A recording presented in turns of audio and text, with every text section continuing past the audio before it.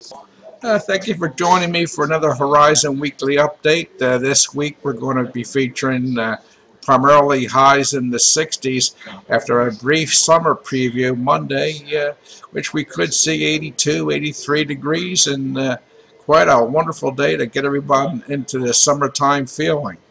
This map right here that I'm depicting is showing us how things should look on Monday. Now, as you can see, we'll be getting a south-southwesterly flow with a cool front approaching us from the west, which could bring us a shower or two late Monday night. This is the NAM model at 48 hours that I'm showing you right now. On this particular map which we're looking at, this is 84 hours from now.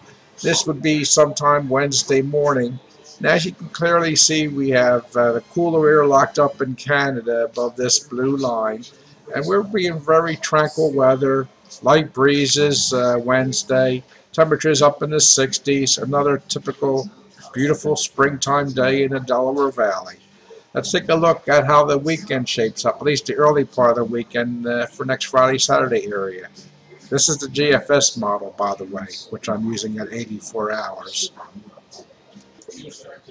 Now, if you roll in toward the end of the week, this is Friday morning, and as we can see, we have a storm system with included cool front heading down to the southern region of our nation.